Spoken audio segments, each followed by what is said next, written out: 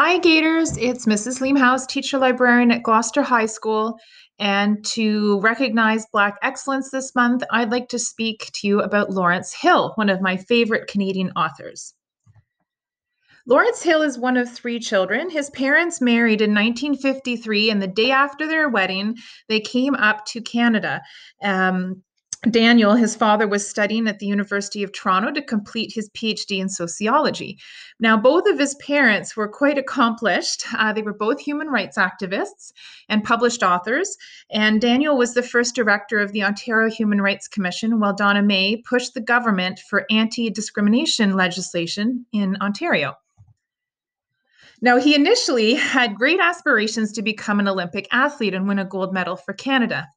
He was a long distance runner, and he realized eventually that wasn't going to work out, but he was also a very gifted student and a writer. He started writing as a teenager, and so it was another option that he had always considered. He completed his Bachelor of Arts in Economics at the University of Laval and then began his career as a newspaper writer in the Globe and Mail and at the Winnipeg Free Press. However, after a few years, he didn't have the heart for it anymore, and he wanted to transition into writing novels and nonfiction. So he quit his job in 1986, and it's quite evident from his writing, both what he chose to pursue for nonfiction and fiction, that his upbringing had a big impact on what he chose to write about. His love of running, though, did come back.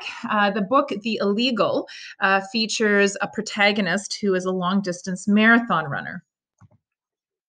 However, most people in Canada and around the world know Lawrence Hill because of his work on the Book of Negroes, which was published in 2007.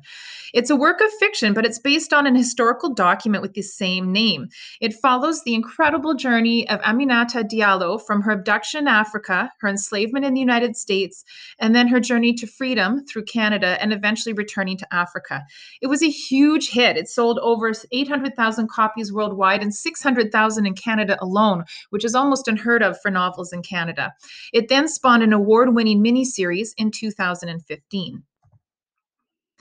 Mr. Hill has been recognized many times over for various works that he's done, a couple of which notable ones are that the Book of Negroes went on to win the CBC's Canada Reads competition in 2009. And then he later followed up in 2016 with his book, The Illegal, which is about a refugee. I don't know if he's the only, but he was definitely the first person to win that competition twice. He was also made a member of the Order of Canada in 2015, and that same year was inducted into Canada's Walk of Fame. Today, Hill is still very active socially and with his writing. He's a longtime volunteer with the Canadian Crossroads International Organization. He's volunteered 3 times to go work overseas in Africa. He has an Aminata Fund, which supports programs for girls and women in Africa, and he supports all efforts that bring refugees to Canada. He continues to write. He has been a professor at different schools, but currently works at the University of Guelph in Southern Ontario. Here's one of my favorite quotations from Mr. Hill. The very purpose of literature is to enlighten, disturb, awaken, and provoke. Literature should get us talking, even when we disagree. Literature should bring us into the same room, over coffee and conversation. It should inspire recognition of our mutual humanity together. So I hope you've enjoyed this introduction to Lawrence Hill, and you can always come by the Gloucester High School Library to pick up a copy of one of his books to read. Take care, Gators.